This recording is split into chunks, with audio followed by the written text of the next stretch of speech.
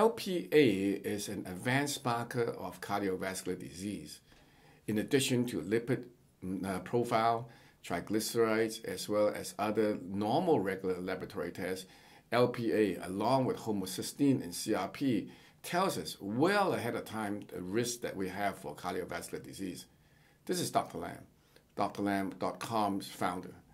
In this article, we will go through the significance of why is it important to measure your LPA if you are interested in cardiovascular risk and what you can do about it. Because it's a hereditary condition, most doctors are not fully aware of its complications and its consequences.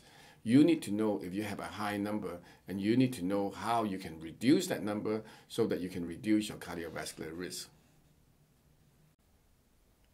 I hope you've enjoyed this video. For more information on this topic, head over to drlam.com, where I have written over 1,000 articles to help educate people. You can also call me at 626-571-1234 for more information on adrenal fatigue and how to navigate it. Finally, if you enjoyed this video, please subscribe to my YouTube channel. Thanks for watching.